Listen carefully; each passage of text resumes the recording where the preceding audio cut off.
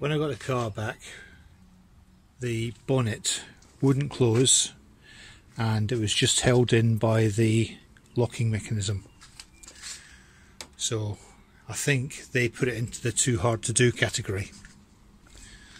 But I've been busy and I've been doing a lot of redesign. So now the bonnet shuts, the bonnet opens. I can use the lever that they put on there, which is this. I can use this to unlock the mechanism.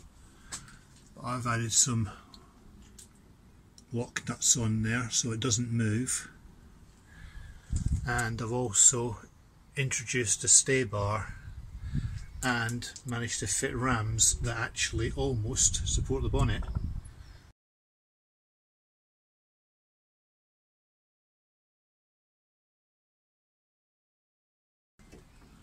So here's a stay bar.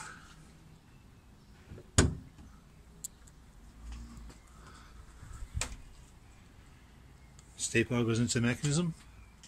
Stay bar's got a locking position and it stays out of the way.